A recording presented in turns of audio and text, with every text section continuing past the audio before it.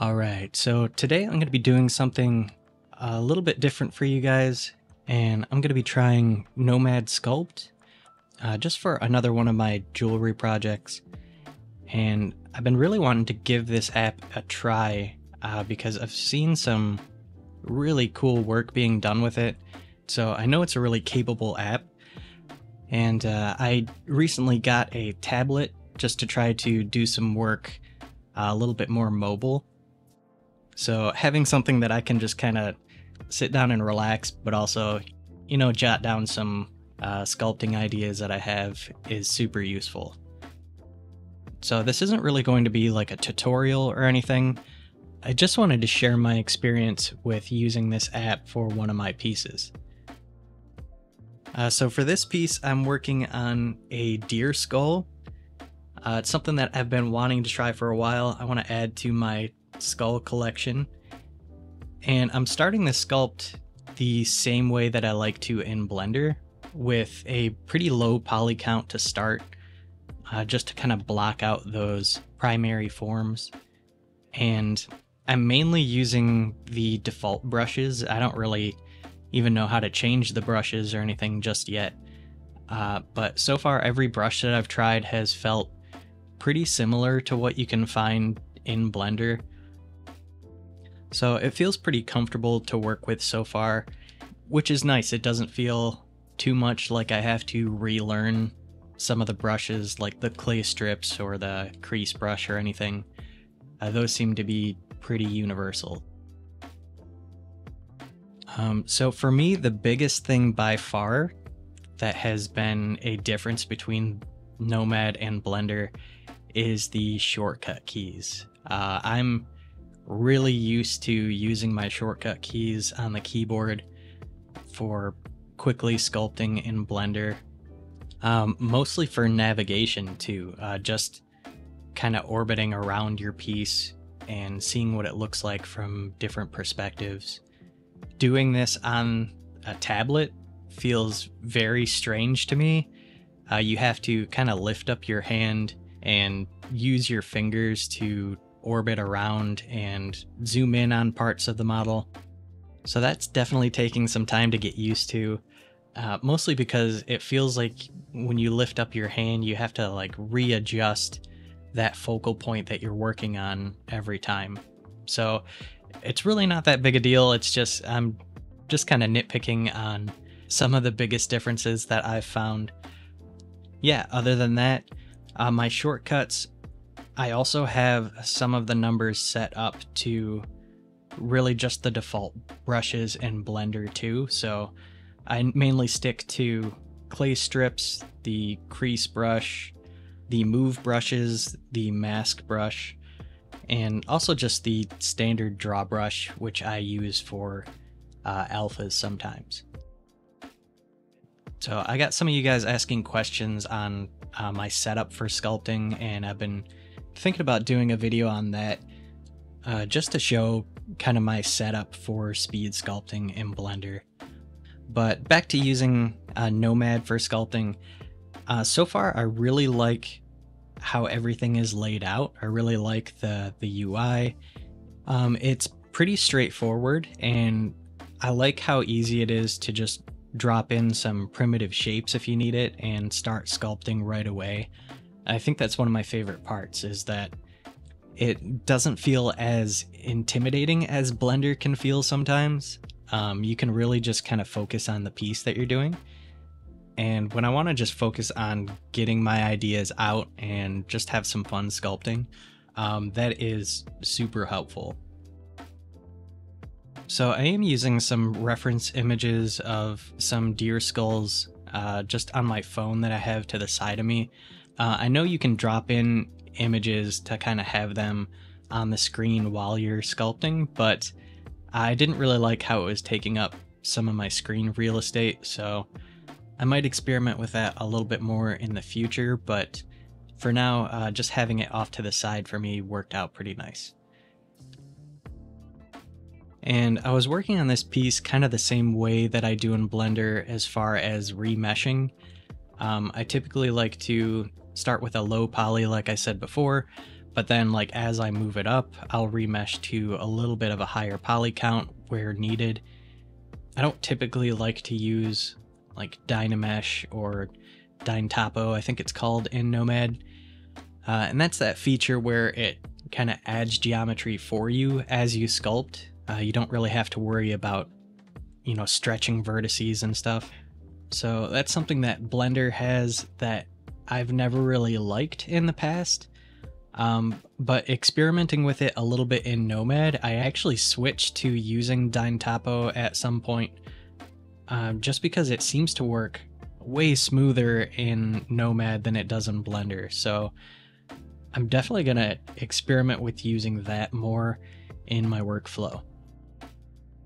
And one of the other big things that I noticed is that the S Pen that my tablet came with clearly has less pen pressure sensitivity than my XP Pen tablet, which isn't really that big of a deal, but it is pretty noticeable. I do have to adjust the slider for the intensity of the brush with my finger rather than just kind of adjusting, you know, the pressure that I'm using while sculpting. So again, really not that big a deal. It's not like a deal breaker or anything for sculpting with Nomad, but you know, every single time that you lift up your hand to adjust something with your finger, you're kind of taking away that focus from where your pen is on the model, and that can kind of slow you down and like trip you up on just focusing on the piece. So one of my favorite things that I've noticed so far is that overall it's just been a lot more fun, and it's kind of hard to describe. I think it's just mostly because of how smooth it feels, how easy it is to kind of work on the go. But overall, it's just a really enjoyable experience. And I get messages from you guys all the time about, you know, what's the best way to learn digital sculpting. And that's one of my top recommendations. If you can find a way to make the experience fun, if you can find a project that's really fun that you're passionate about, that's going to keep you on the screen longer. It's going to kind of force you to practice a little bit more. And overall, you're not going to look at it as sitting down to do work or, you know, buckling down to make yourself practice. You're going to want to do it. And really, I think that's the most important takeaway that you can get, is to just enjoy what you're doing. So I'm excited about using Nomad for more of my projects in the future, and I don't think it's gonna replace sculpting in Blender for me, but I definitely can see myself maybe starting a sculpt in Nomad and kind of tweaking some ideas and maybe using it kind of more as a sculpting sketch pad, and then maybe building on those ideas or importing it, you know, into Blender to work on them a little bit more and, you know, get them ready for like casting and stuff too. So like I said, I typically like to start off my sculpts with a pretty low poly count, but for this one I was kind of experimenting and using that higher poly count, just because I wanted to see what that workflow was going to be like. And starting with a lower poly count can definitely help you, especially if you're new to sculpting. But, you know, there aren't any rules or anything, so honestly, start where you want. But mainly for me, it's just about, you know, trying to help your brain as much as possible to understand like the forms you're seeing in those reference images. And that's something that's a lot easier to do with a lower poly count than a high one. At least for me, I end up kind of chasing that perspective and going back over my mistakes. But I think that's something that kind of gets easier with more and more practice. So again, there aren't any rules or anything in this. It's all a matter of personal opinion and how you like to go about it. But it's really cool to see that you can actually get to a really high poly count just using a tablet. Typically, I only sculpt to like maybe 2 million vertices tops for most of my work. I don't have to go too detailed because my pieces are printed so small. Really, those fine details don't really matter too much. So one of my favorite features that I've been playing with so far is the tube tool in Nomad.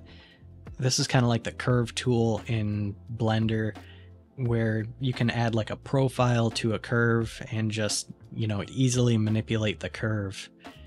And this is something that I do in just a bit for the antlers of the deer. And that also just feels really smooth and easy to work with. And I can see that being really useful for some jewelry modeling down the road, for different like shanks or the prong settings for some gems. So I can see incorporating that tool a lot with some of my projects. All right, so for my final opinion on Nomad Sculpt, I definitely recommend this, especially to anybody who's looking to get into digital sculpting. Like I said, this is just something that's a lot more accessible than sculpting in Blender or ZBrush. And it works really well in my opinion. So I'm getting close to finishing this sculpt up, and overall I worked on it kind of here and there for just under 5 hours, I believe. And once it was completed, I did the kind of the same process that I do in Blender, where I add all the objects together and then decimate them to lower that poly count to get it ready for 3D printing. So let me know if you guys are interested in seeing the casting process on this one. I might do a video on that. And also let me know if you're interested in any Nomad sculpting tutorials in the future. I think this app should work great for a lot of my organic jewelry work. So it's definitely something that I would be interested in. But if you stuck around this long, thank you so much for watching, and I'll catch you in the next one.